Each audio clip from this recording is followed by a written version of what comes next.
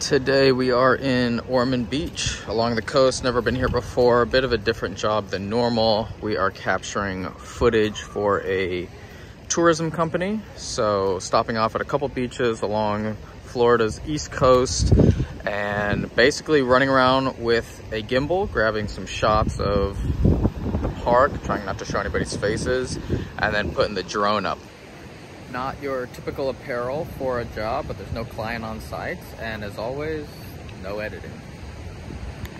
As someone who grew up on the beach, I feel qualified to say this: don't have your wedding right in front of the boardwalk. Do it right there, because over here you're gonna get a bunch of idiots and tourists and coolers and little kids running around in the back of your photos, and it's gonna ruin the whole thing. And then you're gonna get some dummy like me who's gonna have to do a drone job, and you're gonna be swirling around you. So much better option. I know it sucks to go in the sand, but just go right there. I really emptied my bag, so the only things we have in here are a stripped down FX6, and let me tighten this up, there we go. Using the Freewell K2 filter that they got me, because the thing I always complain about is you cannot mix the internal ND, the beautiful internal variable ND, with the polarizer on the outside. You have to put both of them on the outside. So Freewell gave me this thing. It's a ND32 plus CPL.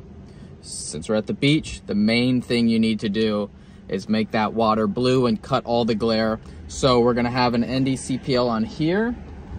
And I got my drone back from the repair. So a long time ago when I got this Mavic 2 Pro, I purchased the Polar Pro cinematic something filter. It's just ND and CPL. So this is the two tools we're going to be using today. I haven't used this in a long time. Wind is still kicking, so try to get this up before it gets any heavier.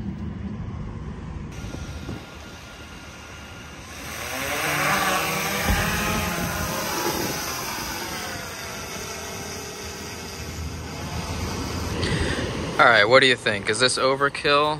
We're getting a little balancing act going right now. No audio needed, of course. So to me, this is a really, really good option. However, I'm not gonna deny, if you have a good external ND system, it is easier just to use an A7S3 or FX3. If you are using internal ND, no argument. This is the call.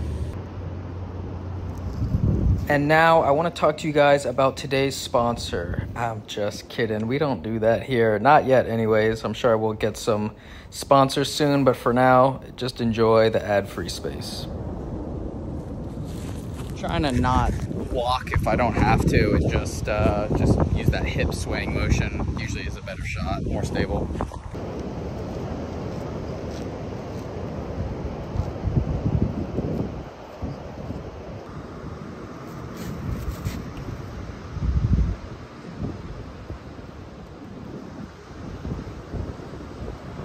All right, I think we got enough up here. I'm gonna bring the camera down and get some water shots. There's one surfer way out there,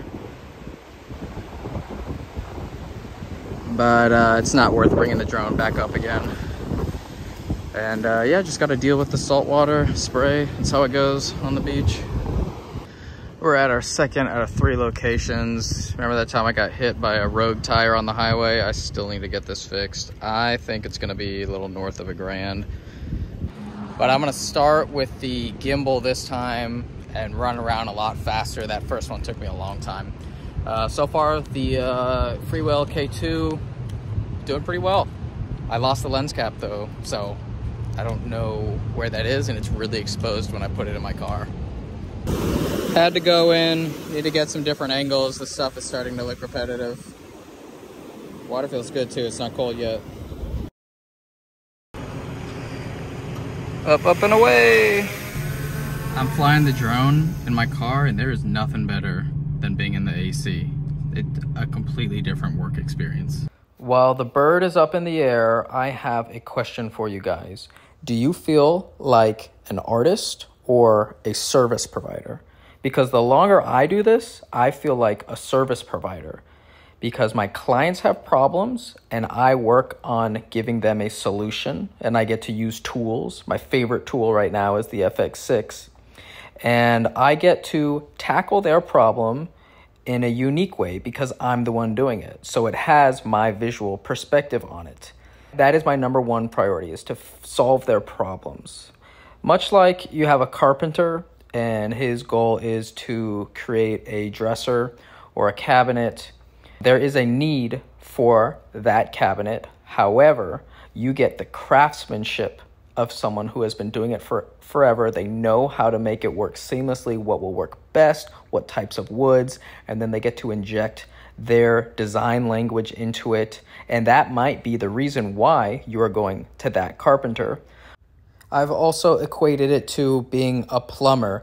And if I had a leaky faucet and the plumber would not stop raving about the wrench that he was using, I would be mad. I'd say, the problem is the leaking thing. Go fix that. I don't care what tool you're using. And I think that does carry over into the video world as well.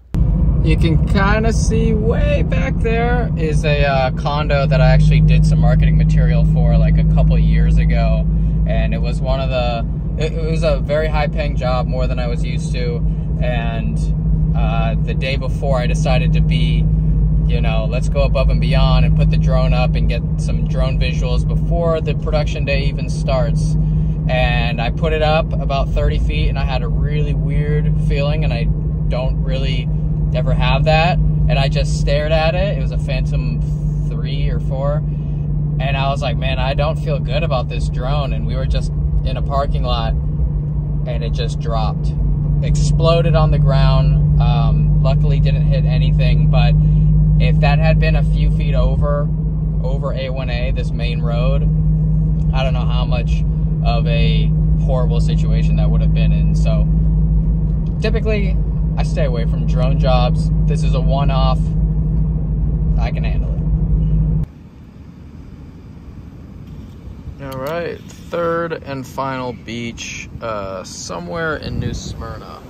I've never been here before, but the waves are crashing like right next to this boardwalk. We're trying to show this beach off in the best light possible, so probably gonna avoid the storm destroyed pier or boardwalk going down there. Maybe try to cover it with the drone with this fence, or avoid shooting from the water towards the shore. I don't know, I gotta get a little creative. But this camera's done. We're gonna throw it back in the bag and then get the drone up one last time. And then we're good to go. And there's actually a bit of a wave out here. See a little outside there. It's surfable. So I like to stick primarily to corporate work, interviews, very small packages. But yeah, like I said before, who is varying up the amount of jobs that they're taking? Because in the beginning I was taking so many random things and they all helped me get experience and build my network, and it was super beneficial. And I guess even now I still do take a wide range of stuff. I mean, the amount of change you guys see on the vlogs, from corporate work to the bigger broadcast work to just operating a gimbal to bringing a full amount of gear to being a DP for a documentary, big and small, feature, episodic. There's a ton of different stuff that I do take on, but one thing that will not happen again is weddings. Anybody else starting to feel like an adult where wherever they go, they have to open up Zillow and see what are the house prices here, what are the comparables, what does a 2.2 go for in this area?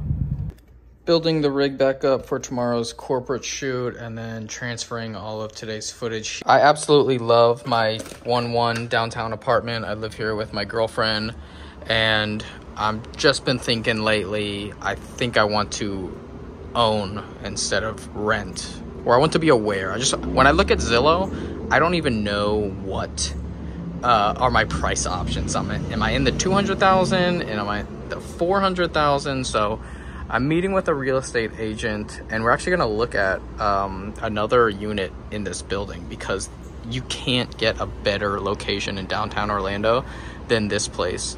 And all of those are double and triple the price of this place. So gonna explore, get some just reference. What am I even in the ballpark of cost wise? And I put up a post on my community, YouTube community thing, and a lot of people were very vocal about investing in real estate was a good thing or is a bad thing. Everybody has different opinions, but yeah, if you guys have advice, let me know. First time home buyer. And also, I'm really considering doing the newsletter. It would be a way for me to express some ideas that maybe I don't want in a vlog, but I don't mind putting it out in a private newsletter. My engagements with certain companies. I'm trying to get a cart for free from Adicam. I'm talking to the CEO and literally negotiating with him. So I was thinking about maybe kind of putting these extra things that are happening in text form, keeping it short and sweet. I know I don't like having big fat newsletters, but just very entrepreneurial, creative, and kind of having like a little side community. If that's something that you would find value in, just let me know.